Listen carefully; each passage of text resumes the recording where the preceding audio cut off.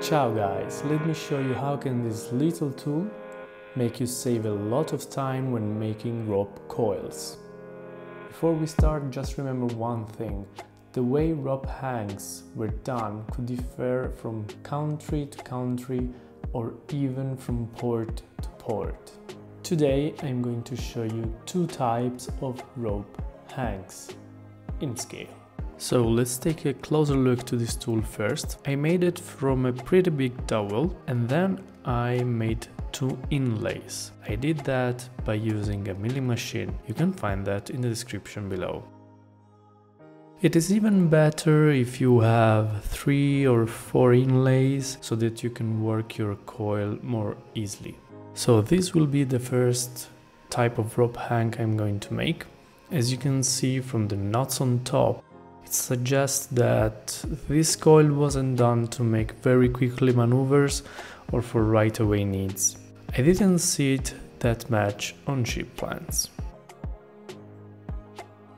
Once installed, it's very easy to give rope the needed shape. If you want to have this kind of malleability of the rope, I highly suggest you to watch my other video on how to prepare ropes in order to make them more realistic and easier to handle by using beeswax.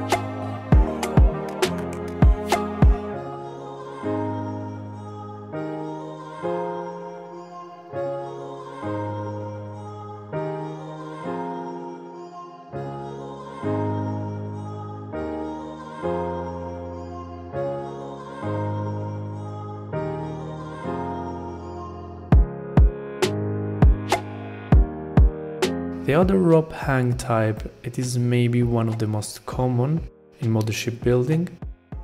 For making this I used a tape for the part of the rope that will be sitting on the pin. And that's the easiest part, right? Once it is done, I start working on the rope.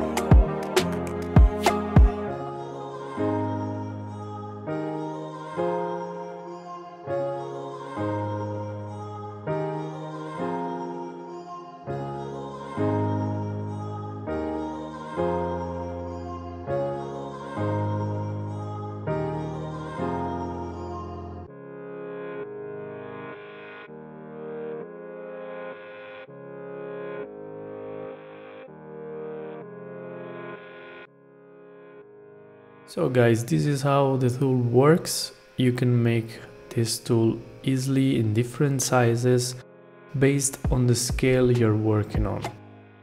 I hope you liked the video. Don't forget to hit that subscribe button if you want to support my work here on YouTube. Thank you and see you in the next video.